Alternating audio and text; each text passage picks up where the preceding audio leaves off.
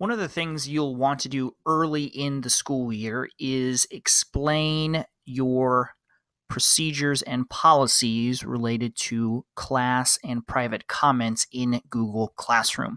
In this video, I'm going to walk you through the different commenting options in Classroom and show you what controls you have and some suggestions for developing rules and policies in your classroom. Now, you're going to need to adapt those policies for the grade level that you teach, how you want to communicate with students, and kind of the general culture of your school. But I'll give you some general thoughts and principles to consider. So right now I'm in Google Classroom. I'm logged in as a teacher. And I've created this just simple discussion question for the first day of school. Just share something fun that you did this summer. And my students are going to reply. They're going to answer this question first, second day of the school year. Now, I'm going to flip over to a student account so that you can see what they see, because it's interesting and can potentially be a little confusing for them. So this is a student account.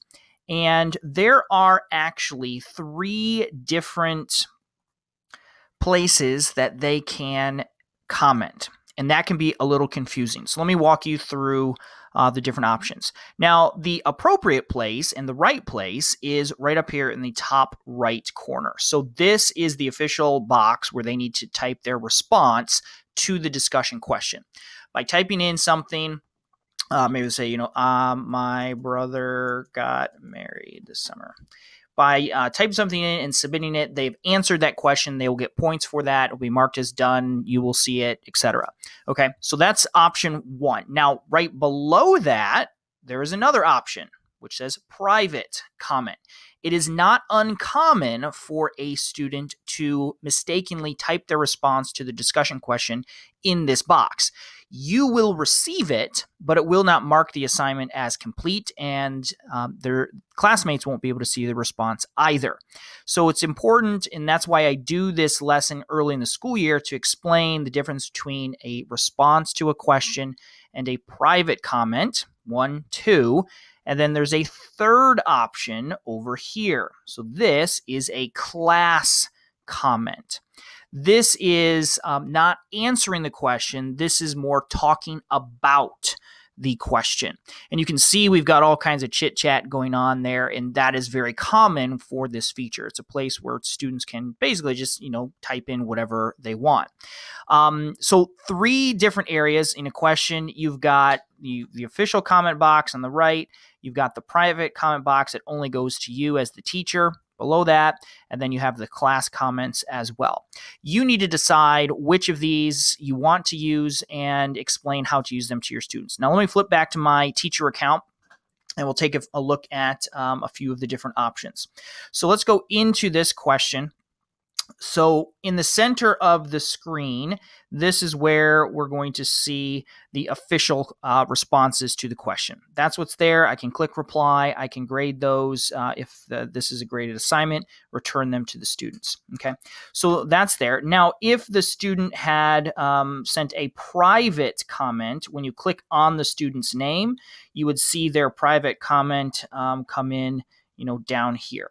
Okay, only the teacher will receive those private comments. You can send a private comment back if you want. Google Classroom is a great messaging tool for students. They tend not to check their email.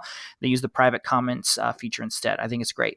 Now, the third option, and it's a little funky, it's not my favorite, is the class comments. So what I have to do, let me go through it again. I can see right here that there were 3 class comments left, but I have to actually click to view them. I can look at them there, or if I go to view question and then actually look at the question, I will see those comments here as well. Those are the class comments. Now, you have 2 options, and this is the area you're going to need to talk about from a classroom management perspective. You have 2 options for the class comments. Option 1, which is the easy and simple one, is to just eliminate them.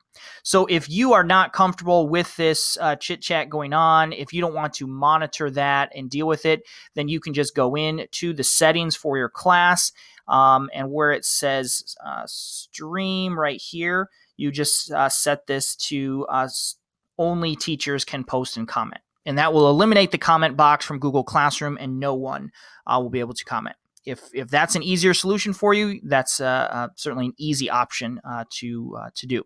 Now, the second option is to teach your students how to use this and what the appropriate use is.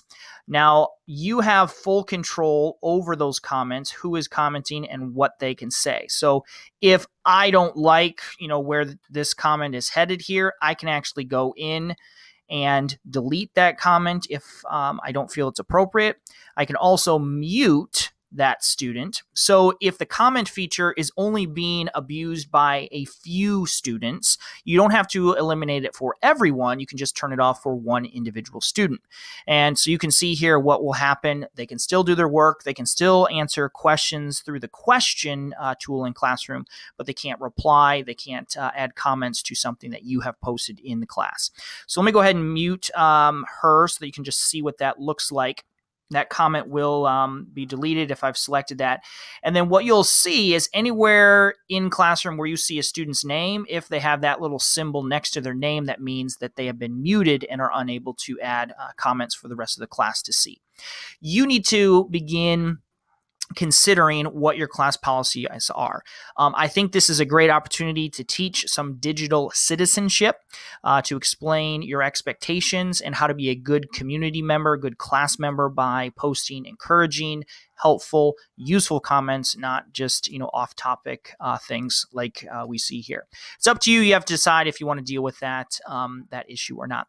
In the comments to this video, I will post some guidelines that I developed for my own classroom that can help you maybe craft your own policy. I certainly would encourage you to bring your students into that conversation and ask them their thoughts about what your class rules should be regarding the class comments.